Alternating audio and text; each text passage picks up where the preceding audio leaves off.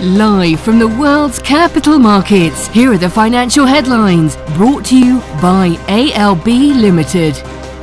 Hello and welcome to Friday's Daily Financial Reports. Amazon has become the third biggest digital advertising company after Google and Facebook, hitting $31 billion in ad revenue in 2021. London's FTSE 100 slipped as investors assessed the impact of soaring commodity prices on economic growth, while shares in LSE Group jumped after the exchange operator posted positive earnings.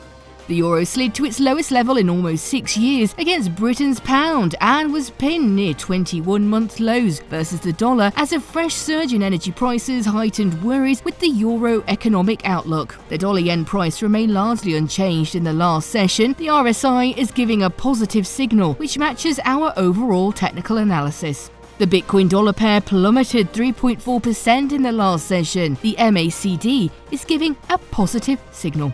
The gold-dollar pair made a minor upwards correction in the last session, rising 0.2%. The stochastic RSI is giving a negative signal.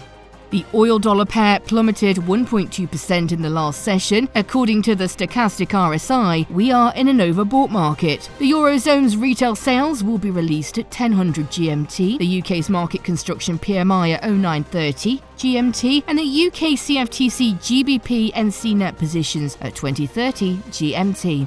The US average hourly earnings will be released at 13:30 GMT. Japan's CFTC JPY-NC net positions at 20:30 GMT, and Germany's trade balance at 0700 GMT. We hope that you've enjoyed Friday's Market Outlook. On behalf of all of us here, we wish you a productive trading day.